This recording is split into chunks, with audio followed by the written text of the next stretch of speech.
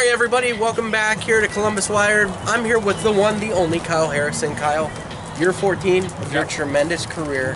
What do you attribute this longevity to?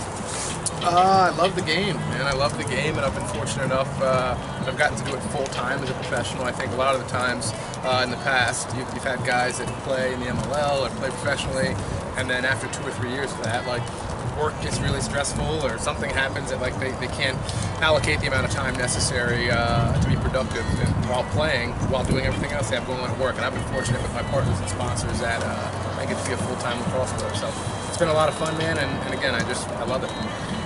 You are a leader on this team, definitely, and some of the younger players look up to you. Is there anybody that's kind of catching your eye early on in this training camp? Look, man, we were just talking a lot. All these young guys are so creative. I think the game,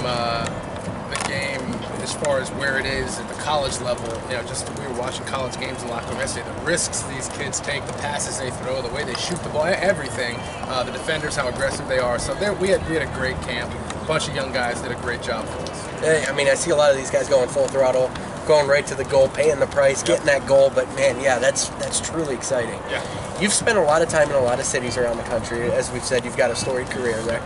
Talk about your time in Central Ohio a little bit so far.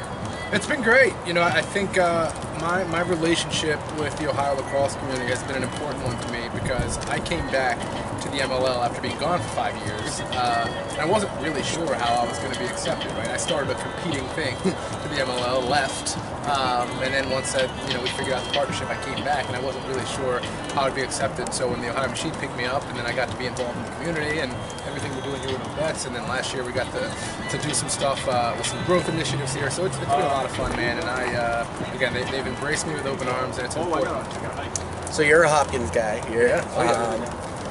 I was a big fan of Jesse Schwartzman, and if you wanna talk a little bit about him, is there any fond memories you have with the big guy?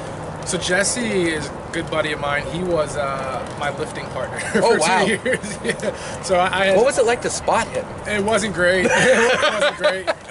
But Jesse, to his credit, man, Jesse came in.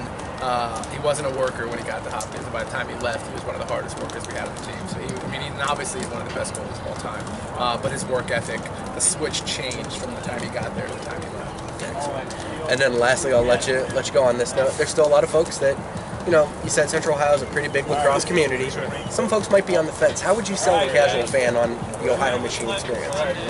Look, man, I think we got high-level lacrosse, right? We got an incredible facility. I think, you know, like sports entertainment, professional, that's what this is, right? Like, it's a fun show. You can get suits right on the sideline. You can be right in the mix, hear the players interacting, see how fast-paced our game is. I think the game at the professional level is so exciting because of that shot clock. So literally, there's no dull moment, right? Like, if there's a save, you got 60 seconds to get the ball down to the other end and score a goal or shoot the ball or have something happen, and if not, it's coming back this way. So it's just a really entertaining game. The Ohio Machine organization, the front office, has done an incredible job creating a great experience for both the players and the fans. And if you're a lacrosse fan, and if you're not a lacrosse fan, this is the time to come watch.